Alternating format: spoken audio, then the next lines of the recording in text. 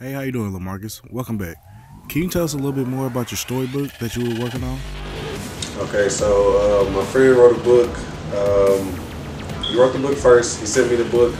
I read the entire thing, and then from there I took each chapter and broke it down into pictures. Basically, I'll read the chapter, see what is the gist of what the chapter was talking about. I try to describe that in the picture. Then I would take the picture, I would ink it. I sent it to my email. From there I took it, put it to Photoshop.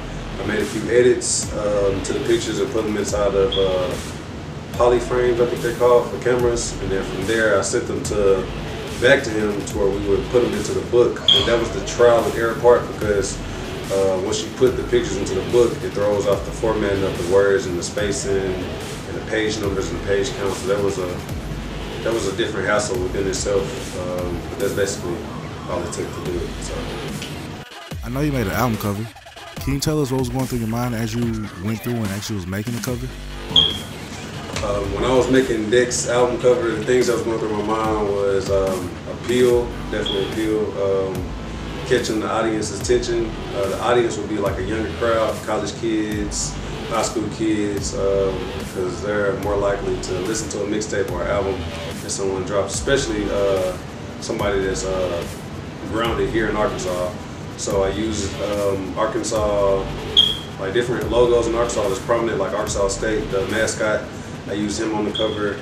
I used Dex. I animated him into a cartoon, and I wanted to give it like a classroom effect, that someone was actually in class, like studying or like working or something. So I put the background as a classroom with like a chalkboard and the desk that it hold like 9 yards.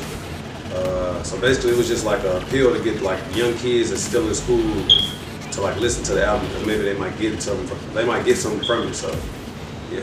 Since you made illustrations for the book and an album cover, did that give you any inspirations or any guide on your actual comic book that you're making? Hey, no, the book did not give me inspiration for the album cover. Actually, it was vice versa. My comic book, watching anime, inspired me to do my comic book. From there, me actually working on my comic book and doing it myself gave me more inspiration to try to do other things, which led me to doing the album cover and doing the actual written book, like with no words, with no pictures, just words.